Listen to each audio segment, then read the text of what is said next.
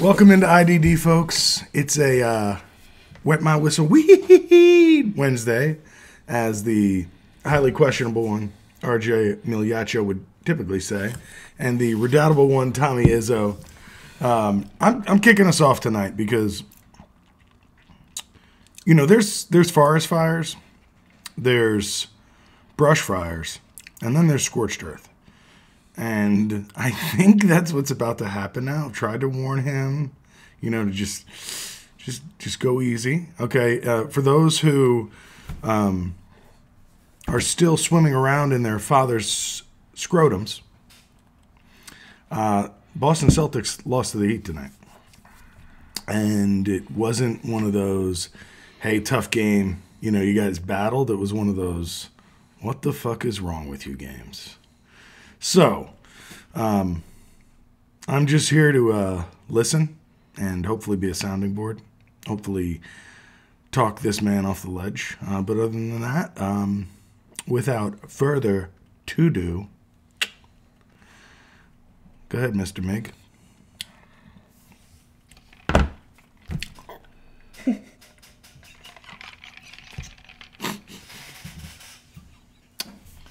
know, friends, life is a circle.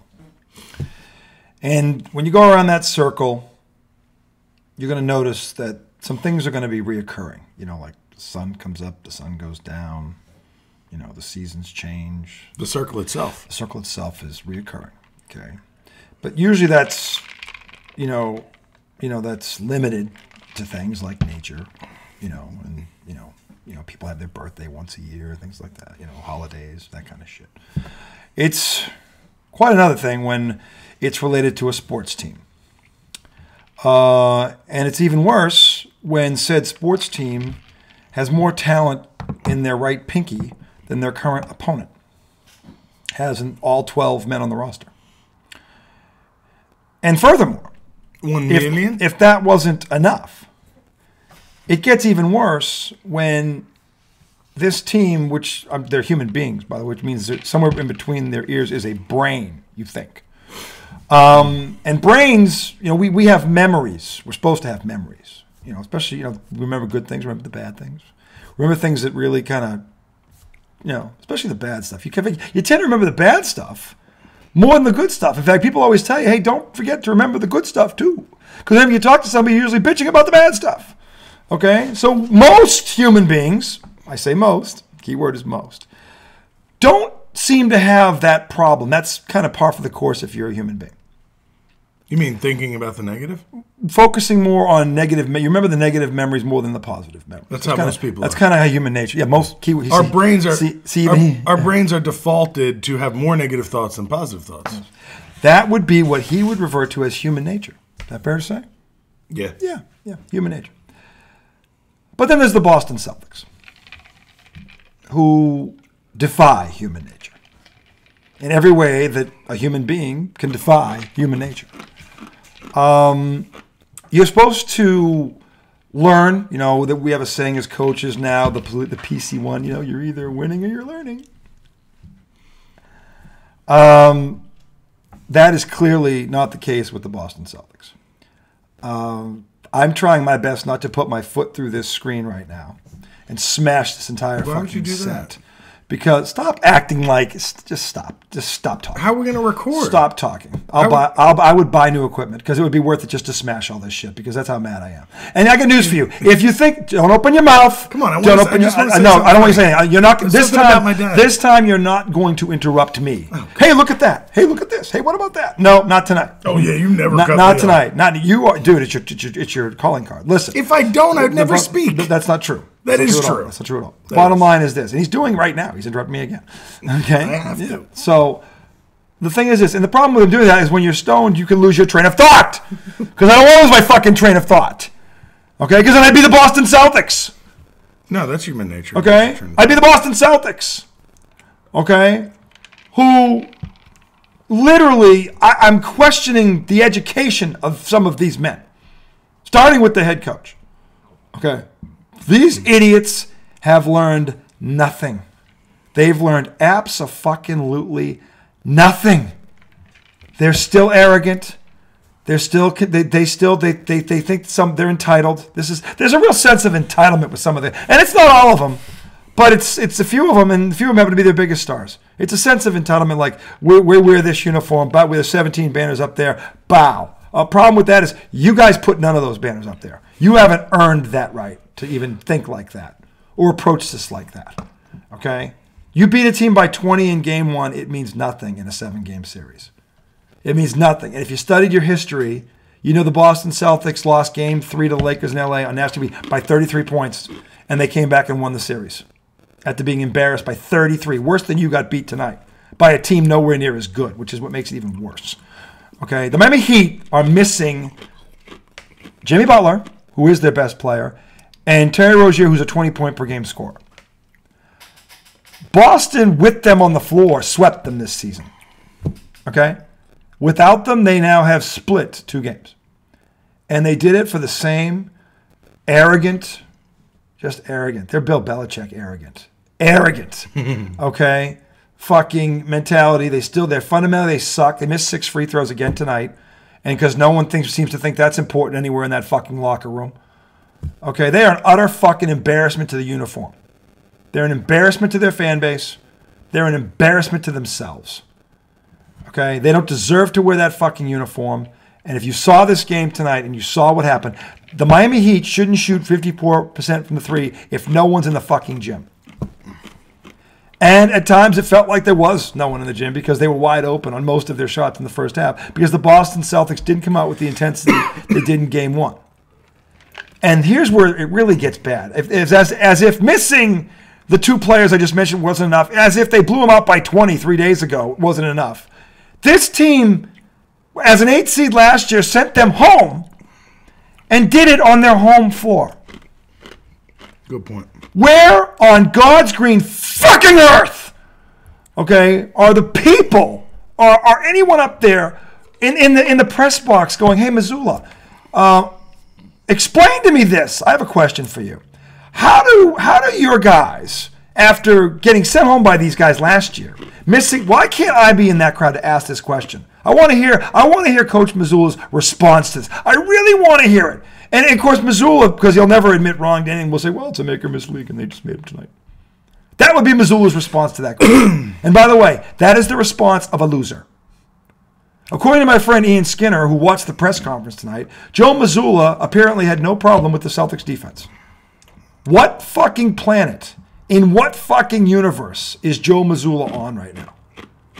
Seriously. How much did he smoke before the press conference? Okay? You've got to be shitting me. You think he smoked? That would be an excuse. You wouldn't say something like that when you were high. I wouldn't say something like that if I was shot up on cocaine. I wouldn't anything. Shot up on cocaine. I'm telling you, stop it. The interruptions need to stop now. Okay, the bottom line is this, okay? Joe Mazzula needs to go, and he's not gonna fire him in the middle of the series. But if they lose this series, which by the way now, there's a chance they're going to.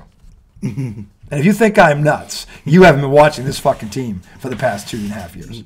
Okay? It doesn't matter that the Heat are missing all these players. It doesn't matter because their coach is a man and our coach is a gelding. There it is, gelding. Okay? Coaching matters. It matters in the playoffs, and I would argue the Boston Celtics have the worst head coach in this playoffs. Now, does that absolve the players of everything? No, it doesn't. Kristaps Porzingis got pushed around tonight. The Heat figured out something. Hey, because the first game they didn't touch him and he went off. Other than a couple of Bam Adebayo threw him around, kicked him in the ass, and pistol whipped him tonight and manhandled him. In the first half alone, I counted 6 times when Porzingis hit the ground. Porzingis was done. It was over.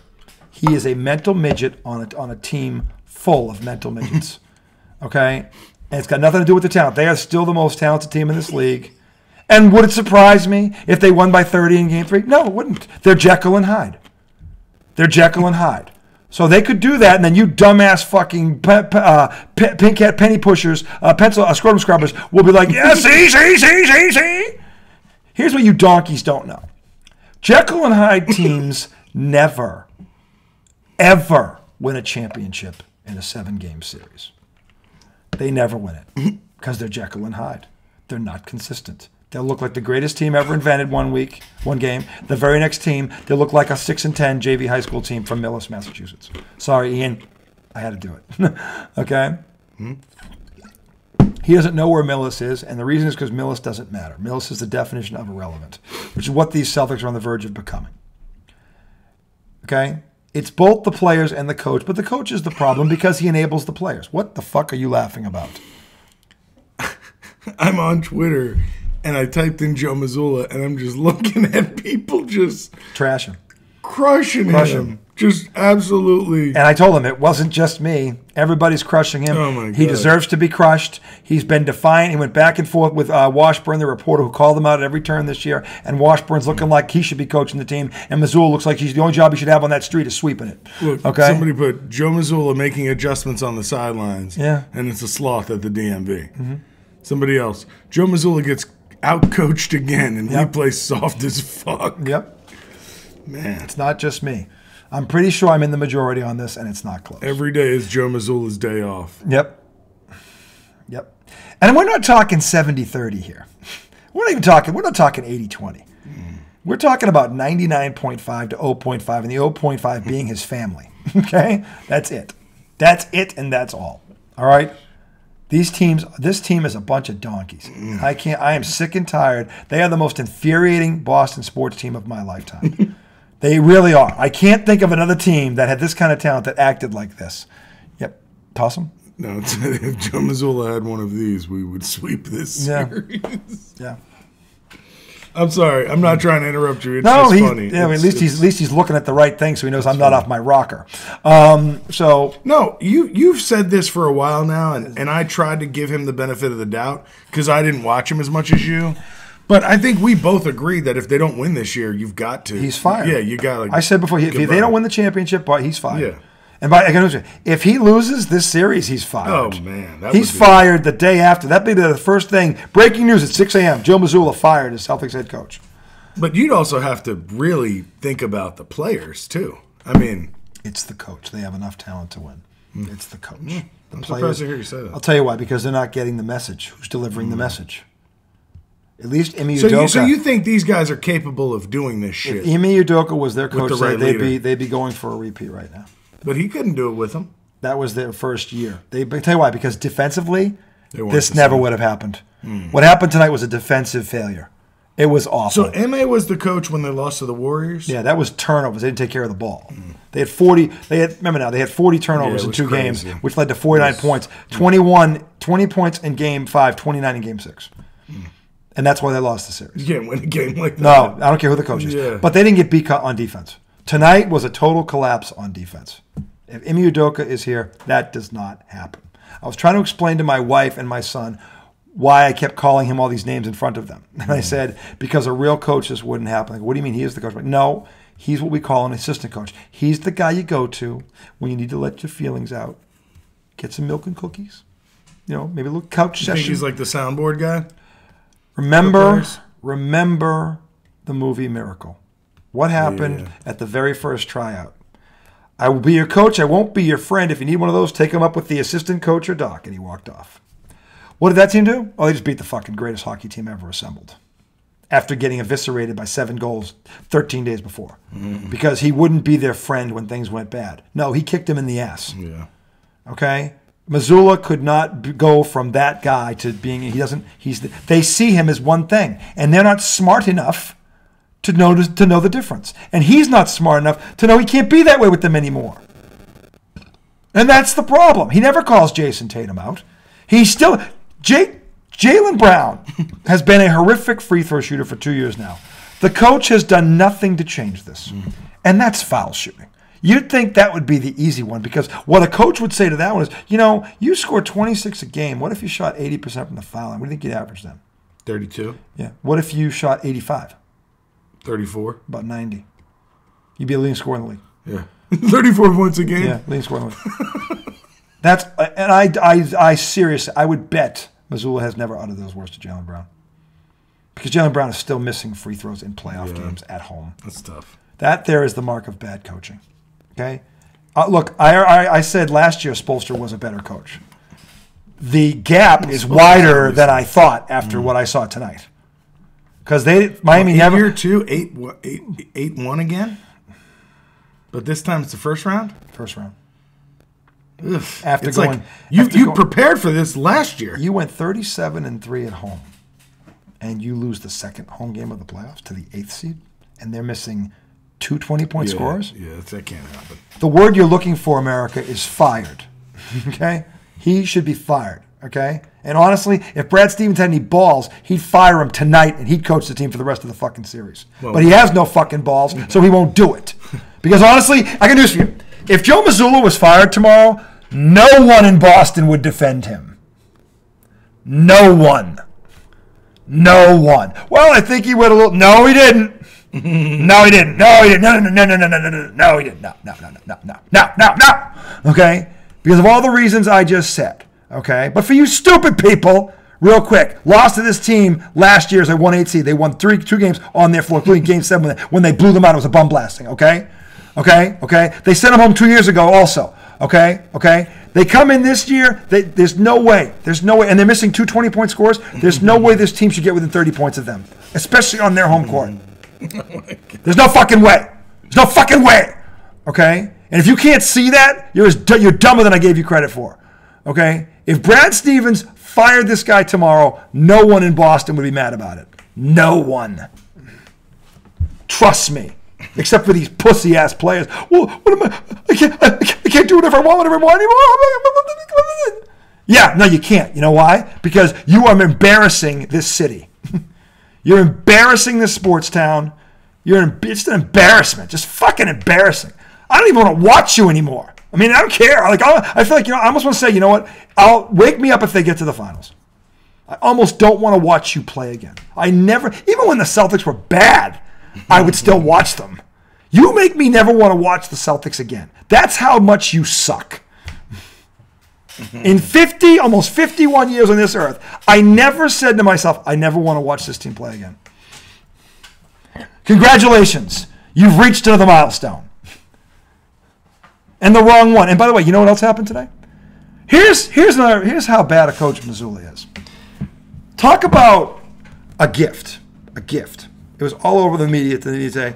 The NBA end of season individual awards came out. Not a single Celtic was nominated for any of them. Really? Not a single fucking Celtic was nominated for any individual award. MVP? Nothing. 6 man? Nothing. Nothing. Defensive player of the year? Nothing. Wow. Nothing. And all this donkey had to do was take that press clipping and put it right on the front fucking door of the locker room.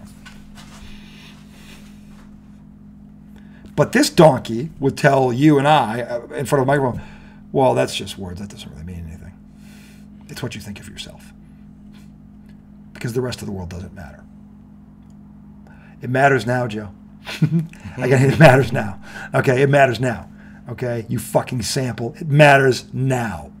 Okay, they say this guy takes martial arts. What do you spar against? Pillows? You'd be fucking kidding me. Unfucking believable. I'm done. I'm fucking done with this team. I don't care if they win the next 3 in a row by 40 points each. I am done with this fucking team because they are a creature of habit. It will happen again. They've done nothing. I said before this playoffs began, I still had questions about this team. I said, Mazzula, Tatum, you're on the clock. We're game 2 in. We're fucking game 2 in, and these donkeys have already laid an egg against a team that is not equipped for this to happen. Like somebody said this. This is the exact reason Joe Mazzula isn't a finalist for Coach of the Year. Bro getting out-coached. Way too many open threes. Mm-hmm. Yep. And by the way, when Porzingis was getting pushed around, where was Mazzula get in his fucking face and say, man up, you fucking pussy. This is the playoffs. You want to be a champion? What, you think they were going to roll over and die? Fucking respond. We're paying you this fucking respond. You know why I'm paying you this money? So you don't fucking go in the corner and suck your thumb. People that do that don't get paid this kind of money. So fucking man up. No. Here's what Mazzula did. He rolled up the milk and cookies. No, big man. Take a seat. Hey, get him a cushion. Get that one. You like that one, right, Chris? The big cushion. The big cushion. You like that one, old Christy? You like that one, buddy? I tried to warn you about him. Fucking, you thought he couldn't stay. He thought he'd be hurt. Not that he was mentally soft. The bottom line is, Miami, Spoelstra told his players before this game, knock this guy's dick in the dirt. Hit them every chance you can. I don't care if they call it. And if you don't believe me, go back to the first half of this game and count how many times Porzingis hits the deck. It seemed like he went down on almost every fucking possession. Somebody clocked him. They beat him up. Yeah, I hate playing the Heat. Okay? And this is where the coach should have said, they're gonna hit you. You better be ready. Hit them back. Hit them back. Don't wait for it to happen. Yeah. Okay? You're bigger than all of them. But that's why Mazzula can't coach. Because this is not about X's and O's, and it's not even that stupid hit chuck and duck offense of his. Okay? He has no idea how to motivate. He has no idea how to... It's fucking ridiculous. It's ridiculous. Okay? And, Drew Holiday tonight looked 50 out there. He looked 50. What the fuck happened to him in the last 3 days? He looked like he was 50 years old. But again, you guys set this tone at the end of game one when you're up 34 points and you took your foot off your gas. Instead of blowing them out by 40 or 50, you let them come back and they lose by 20 at the end because they had a foul. But you put some, we can get to these guys. Not going, fuck, let's just hope we can get back to Miami and get one and not get swept. The game is 90% mental, something Joe Mazzula doesn't understand, and it goes way beyond X's and O's. We're talking fundamentals, we're talking mental toughness, and we're talking about sending a message. And great coaches know you want to get into a team's head, this is how you do it. You do it early, you make them wonder if they can even take a game. Forget winning the series. We just don't want to get swept. You did the exact opposite in the end of that first game when you squandered the 34-point lead. You gave them hope. And then you came out on defense in the first half of this game like it was a fucking scrimmage. Go fuck yourself, Joe Mazzula. I'm fucking sick of you. Segment 2 coming right up. Fuck off, Mazzula.